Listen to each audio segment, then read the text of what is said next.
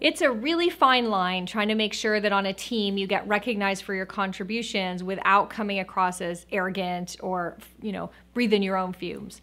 At the same time, it's an important thing to do. The only thing that I can tell you works for me is be just as excited about the wonderful things that happen for your teammates as you are about the wonderful things that happen for you. And if you create an environment where every day or at multiple times in the day there are things you're celebrating on behalf of someone on the team, and that has to include you as well, then it will just feel natural and feel part of the culture. Where it really stands out is if the only things you're celebrating are your accomplishments. I see it on Twitter all the time, the people whose Twitter feeds are only full of their own accomplishments or blogs or posts.